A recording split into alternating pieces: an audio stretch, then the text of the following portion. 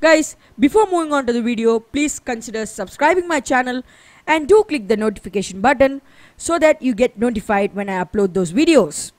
Hey guys, Arnav from Tech Arena with back another video, and after 6 long days I'm seeing you because my tight schedule was there, so I couldn't make any videos. But leave it, and this video is really gonna be interesting. It's different from all other videos. See, I've got many complaints from my viewers that my channel is really running dry. Because if I have a product, for example, and if I review with the existence of the product, you'll feel really interesting to watch how it performs.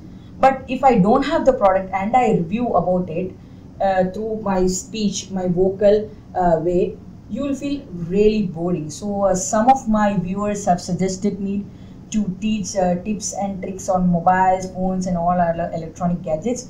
So I've planned to start a new series which is called as the Learn Tech series.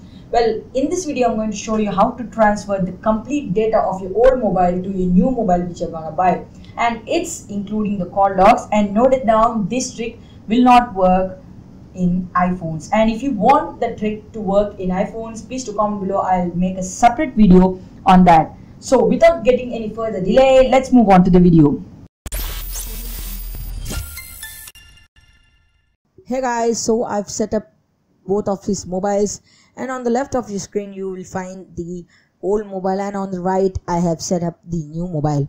So this is basically an example video which I am making. So normally the connection is established through a QR code scanning system. And guys, before that, if you don't find this app on Play Store, please find it on my video's description.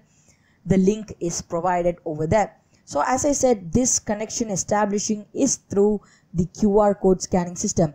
And if you select the old phone on the old phone and click the new phone option in your new phone, your QR code scanner will be opened up, in which you have to scan the QR code on your old mobile. Now after scanning this, your connection will be establishing through the Wi-Fi hotspot system which is present in Share It 2.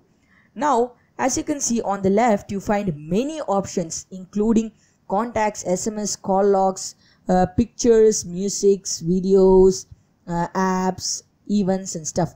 So normally when you transfer your data through Share It, you will be only transferring your pictures, your music, video and apps, but you won't be able to transfer your events, contacts, SMS and call logs.